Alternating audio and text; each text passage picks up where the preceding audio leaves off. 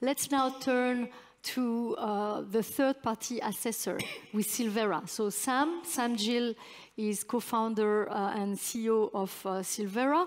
We've heard from Annette Nazareth how the principles are important to set the basis for proper qualification of projects from a carbon credit emission standpoint. So Sam, with Sylvera, what's the role of a third party? How would you feature your role in the value chain? Thank you so much. So yeah, just to introduce Sylvera, and maybe we move on to the next slide. Sylvera is a company that's providing data to the whole private sector, but also the public sector to try and power the transition. So giving data that's actually showing the impact and the climate impact of various investments that are made by the public sector or the private sector. And so when we're working in the carbon markets, what we're trying to do is empower participants with data to show the real climate impact of any projects that they're investing in. And what we produce is essentially a ratings product showing the relative quality of each carbon offset project, so the individual project that a corporate or a public sector participant might be investing in. And so the difference there when you compare our work with the ICVCM is, as Annette says, that essentially the ICVCM is trying to produce listing standards, so almost a quality floor.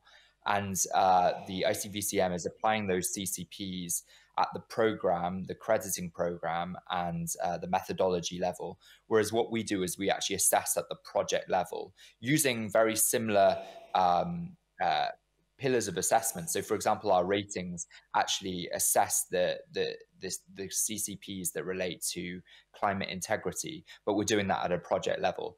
And so the three key pillars of quality that we look at are the carbon performance of the project, so assessing the carbon accounting that the project produces itself. So if it was, for example, a direct air capture project, we'd be looking at the life cycle analysis of the project, looking at the displacement effects of the power consumption.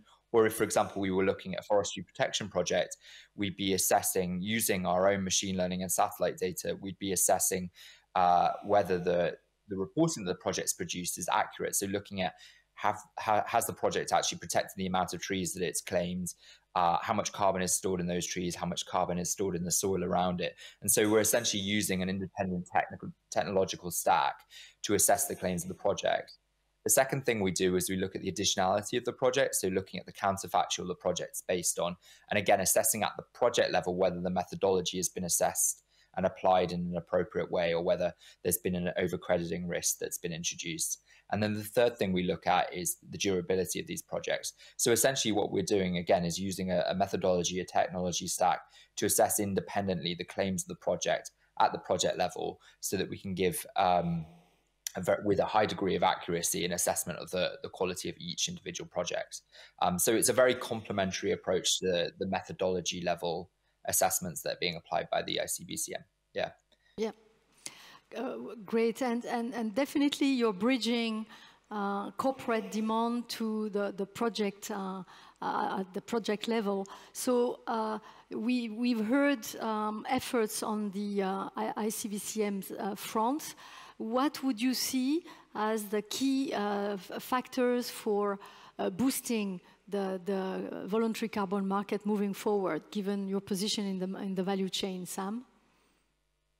That's a really interesting question. In many ways, that's the million-dollar question. I think, I spend a lot of time with C-suite executives in the private sector, but also policymakers around the globe who are kind of wrestling with this. And I think, Annette really helpfully split the problem into the two sides. You've got the supply side quality problem, and then you've got the demand side integrity problem. On the supply side, I think we're very close to getting to an answer. The data sort of approaches that are being applied by folks like ourselves, Sylvera and others, are allowing us to get to, with quite a high degree of accuracy and granularity, an assessment of the quality of any individual project. And we're also increasingly strengthening the methodologies that they use to produce these credits. But I think what the world needs to agree on is what is the paradigm that we're working to. We're not going to be able to get to absolute 100% certainty on the accounting around any of these projects, frankly. And we also need to come to a clear paradigm around the permanence or durability requirements that we're going to ask the market to meet. So, for example, if we were all to agree that if a carbon credit needs to be storing carbon for 100 years, for example, to be acceptable, that would allow the market to start engineering, for example, horizontal or vertical stacking approaches to allow different types of carbon to be used in portfolios. And it would allow us to start regularizing and standardizing the market. But at the moment, there's no clear consensus there on what the actual quality paradigm we're working towards is. So I think there needs to be a clear accepted consensus around the quality paradigm we're working towards. And then on the flip side, Annette referred to the work of the VCMI, which is the demand side integrity body. But again, what is needed is a much wider consensus around what are we asking corporates to do in terms of compensation. So where they're not able to reduce their emissions to absolute zero, what are we asking them to do? What do they get to claim if they compensate their emissions with carbon credits? What benefit will they actually receive for that? Are they going to get tax breaks?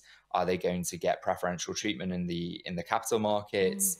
Are they going to be rewarded in some way? Because the private sector can't act as a charity. So I think that those consensuses on the supply side integrity and the demand side integrity paradigms are completely necessary to allow the market to now move forward and scale. Clearly a typical market dynamic between supply and demand. So thank you. That's insightful, Sam.